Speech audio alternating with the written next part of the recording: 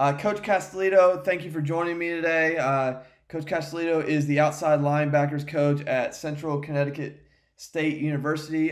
Coach, for people who don't know who you are, can you kind of give a little bit of background about yourself, please? Yeah, so again, my name is Joe Castellitto. Currently the outside linebackers coach at Central Connecticut State University. But prior to that, I played at Utica College, played there for 4 years, played a whole bunch of different positions for Coach Will Pluff and, Coach Fagiano. And then I was fortunate enough they actually allowed me to coach there. I was a graduate assistant there for 2 years and, 2 seasons. And I coached the inside linebackers. And then after Utica College, I moved on. I went to Western Connecticut State University for just about spring ball. So it was about a month and a half to 2 months, so a cup of coffee. And then I was fortunate enough to get interviewed and got the job at Central Connecticut. Awesome, Coach. You mentioned Utica College there.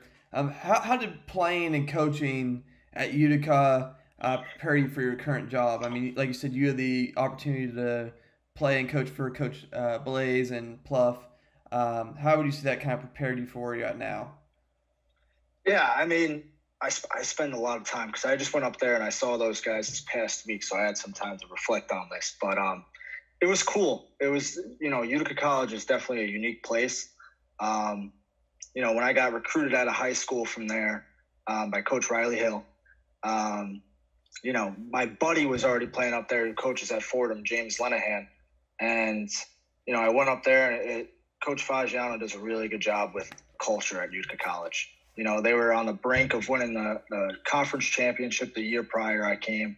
And then while I got there, we went to 2 bowl games, and which was the first 2 in school history. And then when I coached there, we won our first bowl game, which was awesome. But, being a Division III graduate assistant is such a unique job because you don't make a lot of money, but you wear a tremendous amount of hats. So while I was there, I was the equipment manager. I was the strength and conditioning coach. I was the assistant recruiting coordinator. So you wear all these hats and you have to do all these different things, but you kind of learn that no job's too small, no job's really too big. And when I look at what my job is now, I watch a lot of film and I do a lot of football, and I don't have to do all the extra, the auxiliary stuff because we have people for that on staff. But I'll find myself cleaning the staff table before we have staff meetings, or, if there's some crumbs on the floor, I'll end up sweeping the floor up or things like that. Those are just like little things that are expected out of you when you coach at Utica College. Just wearing all those hats and having to do all those responsibilities, I think, prepares you better, for coaching than probably anything else. And kind of continue with that. You've had experience coaching inside and outside backers at the variety of places you've been. What advice would you give to coaches taking over a linebacker job for the first time, or kind of entering their first year of coaching? Yeah, I mean, aside from, drills and all that kind of good stuff, my biggest thing is you gotta have energy. You gotta get juiced up, because if you bring energy, your players are gonna have energy. And to follow that is just preparation, being prepared for Indy, making sure you're writing down your Indy every day, making sure it's specified to what you want that week. Energy is probably the most important thing, in my opinion, because if you get juiced up, your players will get juiced up. And, I would just say energy and preparation, in my opinion, those 2 big things. Awesome, Coach. And kind of next, I want to kind of start going on to actual football program stuff. Kind of the first thing, and I'm kind of curious about this, and I asked quite a few different coaches this offseason. What are your responsibilities on game day? What are you in charge of looking at? What is your game day role that you're assigned by your coordinator? Yeah, so I'm on the field game day. So we have a cool setup. Our DC's in the box with our corners coach, and then myself, the safeties coach, and the defensive line coach are on the field.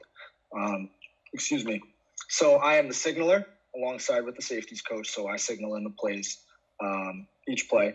And then my main responsibility is to watch the 4 linebackers. So it'll be the 2 inside guys and then my 2 outside guys. And I really harp on, run fits and things like that and communication when they come off the sideline. So if my DC wants to communicate to the linebackers, he speaks to me and I speak to the linebackers. If I see something on the field, I'm the next guy in line for communication when it comes to those 4 guys. And then we really break it up. The D-line coach speaks to the D-line. Safeties coach obviously speaks to the secondary. And then lately, the ongoing joke is that I'm the assistant defense coordinator because I called one play during the game because my DC wanted to come down from the box. I think it was right before the end of the game, so he allowed me to call one play. So they jokingly call me the assistant defense coordinator. There's worse things to be called, Coach. No, I'll take it. Yeah. Oh, no. Hey. 1 for 1. We had a tackle for loss. I mean, it was a base play, but I called it. Hey, you can retire right there, Coach. That's a good. I should.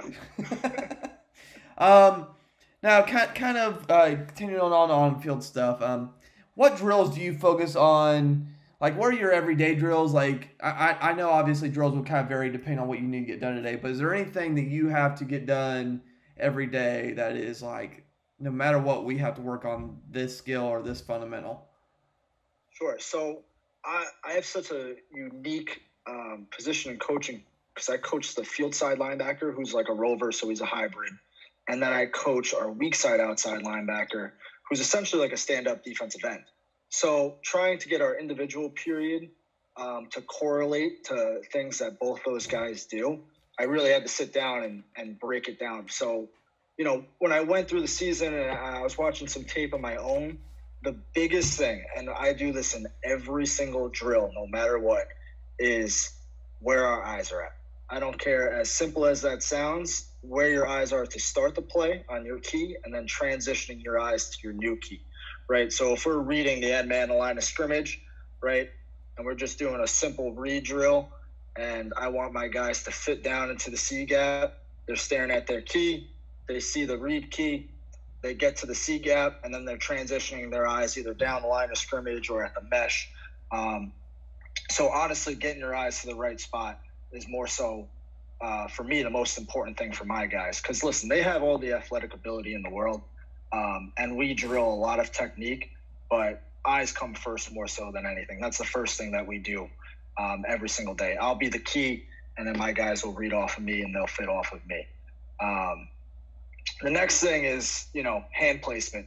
So block disruption stuff. So where we're placing our hands and where our hips and our feet are being placed on each play as well.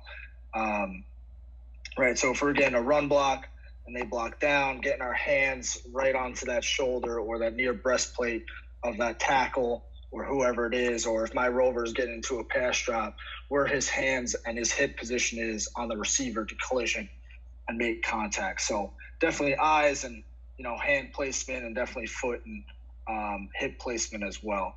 And then pursuit. I think pursuit is, something that we drill a lot as a defense overall, but, you never want your guys to get cut back on. And those are things that really extends plays. And how to track a runner, it might sound so simple, but really playing to that near hip and bending off that back hip so you don't get cut back on. Those are probably the 3 of the biggest things that I work in individual periods for sure. Okay, Coach. And then kind of last thing before we start wrapping up is, this is another big curiosity of me this offseason is, how often do you guys practice special situations, and what situations of those do you focus on? Is it red zone, goal line, 2-minute, 4-minute, like on the hash, this play to the field? Mm-hmm. Like what situations do you guys practice the most? And then how often do you guys do it? Yeah, so our philosophy as a defense, which I really enjoy, is to have our players understand our defense to the full capacity and how to adjust to different offensive looks, right? Because at the end of the day, if they know our defense inside and out, you can throw any formation at us and they'll just adjust to it, right? So for us, what we drill probably more so than anything is we do a lot of formations on bags, and then we'll do I think our biggest one that we do is probably a third down period. So we'll do a third and short, third and medium, and then a third and long. So situationally, they know, what are the team's tendencies in third and short? What are the team's tendencies third and medium? What are they doing in third and long? And what are we going to run in those types of situations? So they see that and they feel that throughout the week, and they understand, hey, it's going to be third and long. We're going to run, this coverage. So mentally in the game, they're almost prepared for that in that sense. But we'll do some 2-minute stuff. We'll do some 4-minute stuff. We'll have us backed up. We'll go against our offense. We'll do some good on good. But I think third down for us is probably the thing that's most harped on, is just getting off the field, right? As a defensive coach, you just want to get off the football field. So third down for sure. Awesome, Coach. And then kind of as we wrap up here, do you have any final thoughts on anything we talked about or did not talk about? Kind of the floor is yours, Coach. I think when I really reflect on it as coaching as a whole, I think we're in such a cool and unique place, especially with all these things going on in the world. Football is so black and white. Like, it's crystal clear what it is and how truthful football is to you. If you put in the work, you get in what you get what you put in. So, for coaching, you put in a lot of work into scheme and all that kind of stuff. You're going to get what you want on game day. But I couldn't be more appreciative of, you having me on here, and I could definitely not be more appreciative of, the coaches that have influenced me, that I've gotten to work for, that I've gotten to play with, and like ones that I've definitely got to coach against as well. Because in this profession, I think it's so cool because the bar for learning is ever so high, and you look at you doing all these clinics and whatnot, and, I was going through them and I was watching some of these people. You could always learn from somebody in football, whether that is football or whether that's philosophy or, you name it, doing the right thing or doing the wrong thing. So it's a never-ending learning profession for sure. So that's it for me. I couldn't agree more, Coach, and I thank you. I wish you and your family safety and health, and I wish you luck this season. Of course. You too, Coach. Thank you. Thank you, sir.